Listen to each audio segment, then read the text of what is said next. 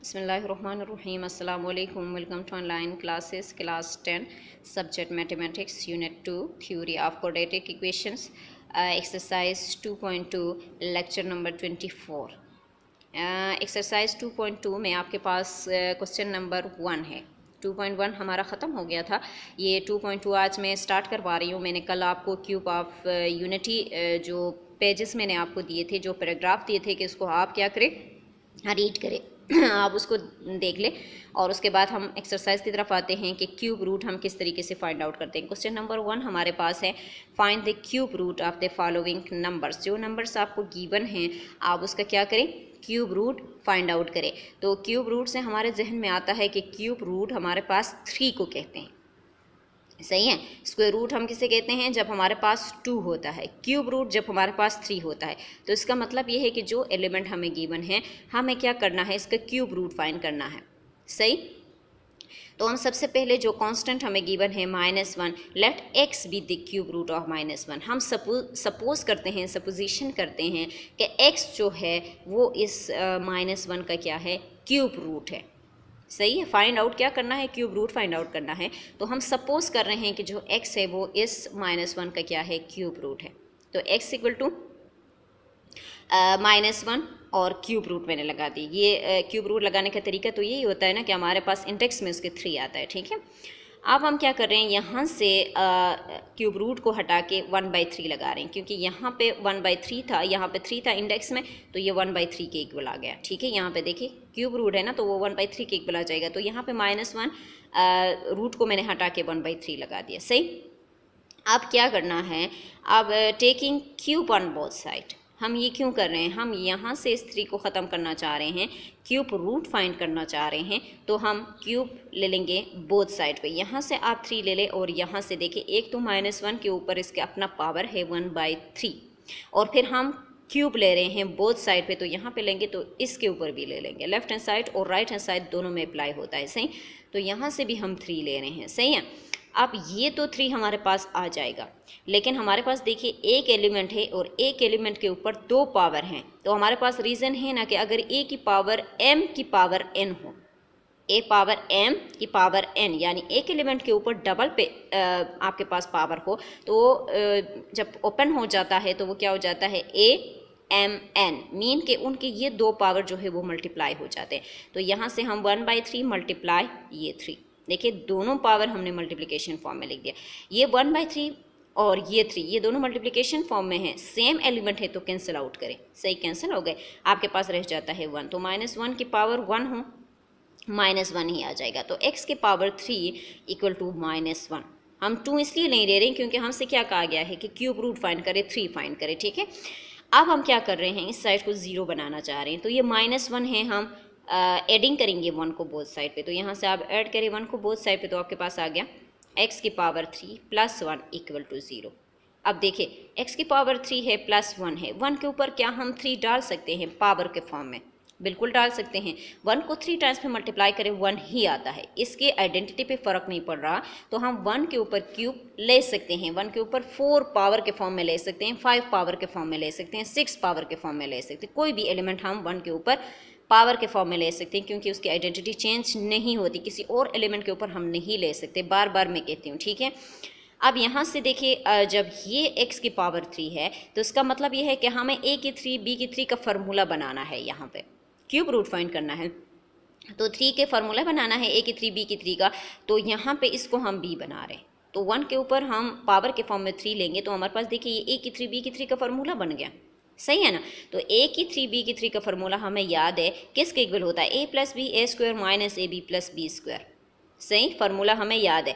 तो यहाँ पे देखिए आपके पास a + b, a आपके पास x है, b आपके पास 1 है, तो a + b। सही। फिर आपके पास a², a आपके पास x है तो x², b आपके पास क्या है 1 है तो 1² - ab है, तो a आपके पास x और b आपके पास 1। सही, इक्वल टू 0। सही है।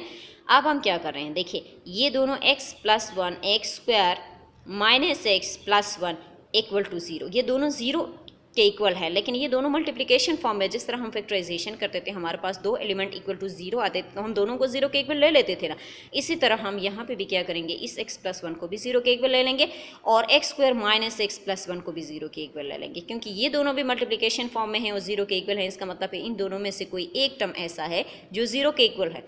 यहाँ से अब हमें वन को ख़त्म करना है। इसको तो हम ख़त्म नहीं कर सकते, x square minus x plus one को क्या हम ख़त्म कर सकते हैं? हम नहीं कर सकते।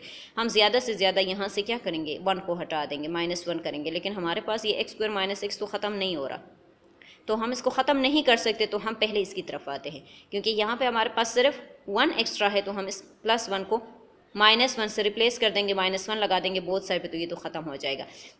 एक्स की वैल्यू आपके पास आ जाएगी, माइनस वन करें बोथ साइड पे तो आपके पास यहाँ पे देखिए एक्स की वैल्यू आ गई है, x equal to minus one.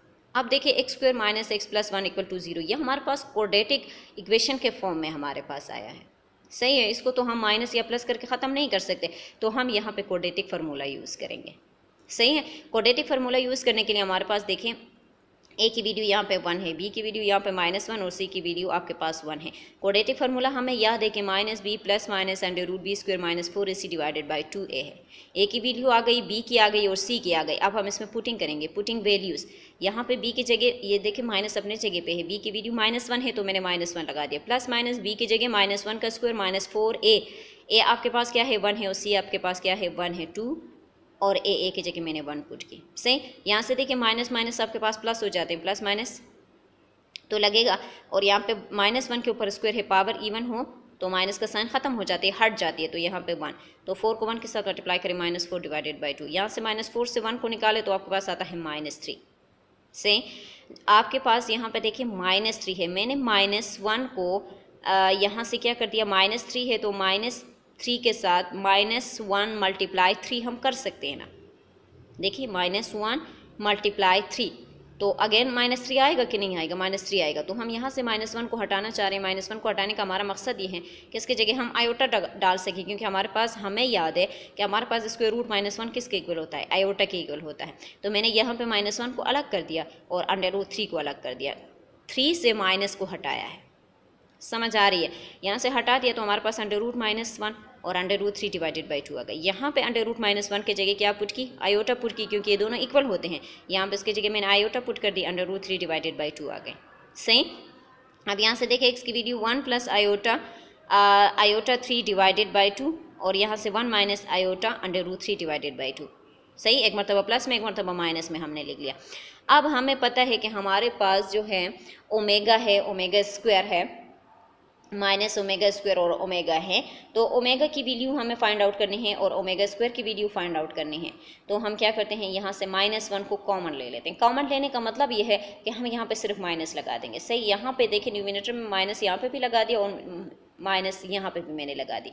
अब इसके बाद हम क्या कर रहे हैं, देखिए यहाँ पे माइनस आ गए, यहाँ पे भी माइनस आ गए, तो ये होल टर्म हमारे पास देखिए यहाँ पे मैंने लिखा है कि since one minus one minus iota under root three divided by two किसके इक्वल है, ओमेगा स्क्वायर के इक्वल है, और minus one plus iota under root three divided by two किसके इक्वल है, ओमेगा के इक्वल है।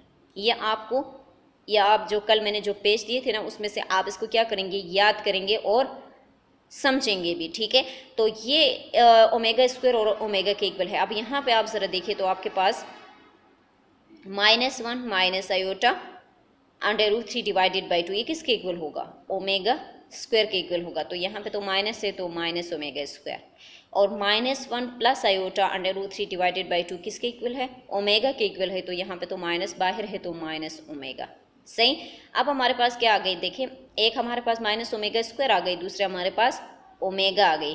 तो हमने क्या फाइंड आउट की, हमने इसके क्यूब रूट, इसने हमें एक एलिमेंट एक कांस्टेंट दिया था माइनस वन, और क्या कहा था कि आप क्या करिए इसका क्यूब रूट फाइंड करके देते। तो हमने सपोजिशन की कि ये एक्स के इक्वल है, फिर हमने क्या कर दी, बोथ साइड पे क्यूब ले ली, और फिर इसके बाद हमने एक्स के एक एलिमेंट निकाले जो कि हमारे पास माइनस वन है। इसके बाद हमने क्वाड्रेटिक फार्मूले में पुटिंग करने के बाद हमारे पास एक तो माइनस ओमेगा स्क्वायर आ गया और दूसरा हमारे पास माइनस ओमेगा आ गया। अब देखिए 10 cube root of minus one are minus one, उसके क्यूब रूट क्या है, माइनस वन आया है, minus omega and minus omega square आए हैं। अब इसके अलावा उसके कोई और रूट्स नहीं हैं। ठीक है, इसी तरह हम क्वेश्चन नंबर 2 की तरफ आते हैं। 8 है, इसका भी क्या फाइंड आउट करना है, क्यूब रूट फाइंड आउट करना है तो हम सबसे पहले इसको किसी वेरिएबल के इक्वल ले लेते हैं।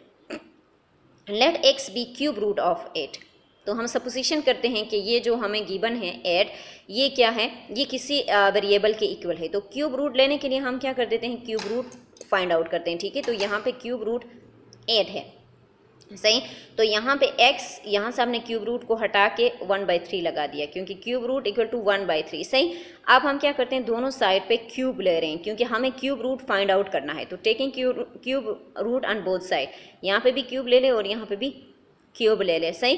तो यहाँ से तो आपके पास देखिए डबल आपके पास पावर आ रहे हैं एक एलिमेंट के ऊपर। रीज़न मैंने लिखा है a की पावर m की पावर n हो तो वो हमारे पास क्या हो जाते हैं, मल्टीप्लाई हो जाते हैं। तो यहाँ पे 1/3 मल्टीप्लाई 3 और 3 कैंसिल आउट हो जाएंगे, आपके पास आ जाता है x की पावर 3 इक्वल टू 8। अब हमें एक साइड को 0 बनाना है, तो 8 कॉन्स्टेंट को हम हटा देते हैं।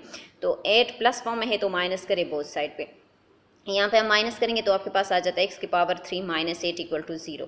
अब देखिए 8 ऐसा एलिमेंट है जब हम 2 को 3 टाइम्स पे मल्टीप्लाई करते हैं तो 8 आता है। 2 2 ज़रा 4 और 4 2 ज़रा 8। अब x की पावर 3 है, बीच में माइनस है और 8 है, तो 8 ऐसा एलिमेंट है जिसमें हम 2 को 3 टाइम्स पे मल्टीप्लाई करें 8 आते हैं। तो उसका मतलब है हम 2 के ऊपर पावर 3 डाल के इसको a की 3 माइनस b की 3 का फार्मूला बना सकते हैं ना। तो हम यहाँ से 2 की पावर 3 ले रहे हैं ताकि हमारे पास a की 3 माइनस b की 3 का फार्मूला बन जाए, सही। अब a की 3 माइनस b की 3 का फार्मूला किसके इक्वल होता है, a minus B a square plus A B plus B square, सही। तो यहाँ से आपके पास a x है और b आपके पास 2 है। यहाँ से देखिए a square plus B square plus A B equal to 0, सही। अब यहाँ से आपके पास आ गया x स्क्वायर, यहाँ पे 2x 2 2 ज़रा आपके पास 4 इक्वल टू 0। अब ये दो टर्म्स जो है ये आपके पास मल्टीप्लिकेशन में है और 0 के इक्वल है। इसका मतलब ये है इन दो टर्म्स में से कोई एक टर्म ऐसा है जो 0 के इक्वल है। तो हम पहले इसको 0 के इक्वल ले लेते हैं, x माइनस 2 इक्वल टू 0, और फिर इसको ले लेते हैं x square plus 2x plus 4 equal to 0। इसको तो हम ख़त्म नहीं कर सकते, जिस तरह हम यहाँ से x की वैल्यू निकाल सकते, इसमें से हम x की वैल्यू निकाल नहीं सकते जब तक हम इसको क्वाड्रेटिक फार्मूले में पुटिंग ना करें। तो क्वाड्रेटिक फार्मूले में हम क्यों पुटिंग करें, क्योंकि वो हमारे पास क्या आता है, ओमेगा और ओमेगा स्क्वायर के फॉर्म में आ जाता है, तब हम इसकी पुटिंग कर लेते हैं और उसमें क्वाड्रेटिक फार्मूले में, ठीक है।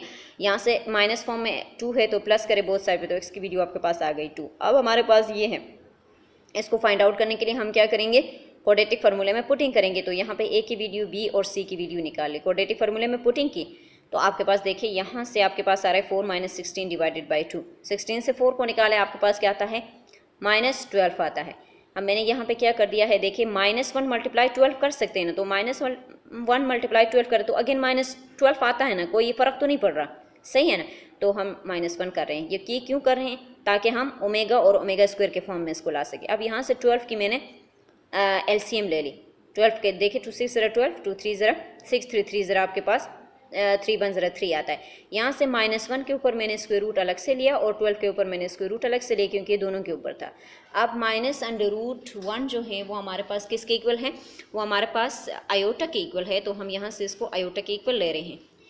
यहाँ से -1 की जगह हम क्या पुट कर रहे हैं, आयोटा पुट कर रहे हैं, और यहाँ पे √12। तो √12 की मैंने यहाँ पे LCM ली है, 2 को 2 टाइम्स पे मल्टीप्लाई करो, फिर 3 के साथ मल्टीप्लाई करें, आपके पास 12 आता है, सही। तो यहाँ से आपके पास आयोटा √-1 की जगह आयोटा की हमने पुटिंग की। यहाँ से 2 2 टाइम्स पे आया, उसके ऊपर स्क्वायर और 3 है, सही। अब दोनों के ऊपर मैंने अलग अलग से स्क्वायर रूट ले लिया। यहाँ से 2 और स्क्वायर एक दूसरे को कैंसिल कर देते हैं, 2 बाहर आ गया, तो 2 iota 2 plus minus 2 iota √3 divided by 2। अब यहाँ से देखिए दोनों 2, यहाँ पे भी 2 है, यहाँ पे भी 2 है, इन दोनों में से 2 को कॉमन ले लें। यहाँ से 2 को कॉमन लेंगे तो 1 plus minus iota √3 divided by 2, सही। अब हमारे पास देखिए ये आपके पास ओमेगा के फॉर्म में आ रहा है, हमें क्वेश्चन को ओमेगा के फॉर्म में लाना है ना। तो यहाँ से हम 2 तो बाहर ही है, देखिए इनको एक मरतबा मैंने प्लस में लिखा और एक मरतबा मैंने माइनस में लिखा, सही। अब हम क्या कर लेते हैं, देखिए हमारे पास इस क्वेश्चन को आप देखिए कि आपके पास यहाँ पे 2 और ये whole term 1 plus iota √3 divided by 2 और 1 माइनस आयोटा √3 डिवाइडेड बाई 2, ये आपके पास ओमेगा की इक्वल आ जाती है और ये दूसरा आपके पास ओमेगा स्क्वायर की इक्वल आ जाती है। तो हम x इक्वल टू 2 ओमेगा और x equal to 2 omega square की इक्वल ले लेते हैं। तो हमारे पास देखिए ये हमारे पास क्या आता है, -1 plus iota √3 divided by 2 omega और -1 minus iota √3 divided by 2 equal to omega square. अब हम इनसे क्यूब रूट फाइंड करना था, तो हमारे पास ये टर्म्स आ गए हैं। तो 2 तो हमारे पास ऑलरेडी इनके साथ मौजूद था, तो हमने 2 को ओमेगा के साथ मल्टीप्लिकेशन फॉर्म में लिखा है, सही। और यहाँ पे भी हमने 2 को ओमेगा स्क्वायर के साथ मल्टीप्लिकेशन फॉर्म में लिखा है। 10 the cube root of 8 are 2 आ रहा है उसका, जो एक्स की वैल्यू आई थी 2 ओमेगा आ रहा है और 2 ओमेगा स्क्वायर आ रहा है। और ये लास्ट वाला जो क्वेश्चन है -27, ये मैंने आपको होमवर्क में दिया है कि -27 का आप क्या करेंगे, क्यूब रूट फाइंड करेंगे। क्यूब रूट फाइंड करने का तरीका आता है, पहले आप उसको एक्स के इक्वल ले लेंगे किसी वेरिएबल के, फिर आप क्या करेंगे क्यूब रूट इसका ले लेंगे, फिर बोथ साइड पे आप उसका क्यूब फाइंड आउट करें, फिर उसमें से एक्स की एक एलिमेंट निकल आएगी, उसके बाद आप उसको क्या करेंगे क्वाड्रेटिक फार्मूले में पुटिंग करके ओमेगा और ओमेगा स्क्वायर के आपके पास इक्वल आ जाएगी। तो आप इस क्वेश्चन को क्या करेंगे घर में सॉल्व करेंगे। ठीक है, ये आपका होमवर्क है।